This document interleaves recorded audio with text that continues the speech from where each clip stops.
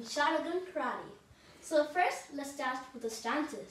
So, in the front stance, your front leg is bent and back leg is completely straight. In the back stance, your front leg is bit bent. So this is your front leg. It's not like this. It's a bit bent. And your back leg is bent. And your heels are in the straight line. And this stance, our heels in a straight line and feet 45. Now let's focus on the punches. So, see how our hand is upside down. Well, when we're punching, we twist it and twist it back. And then bang! You can do that. The kicks,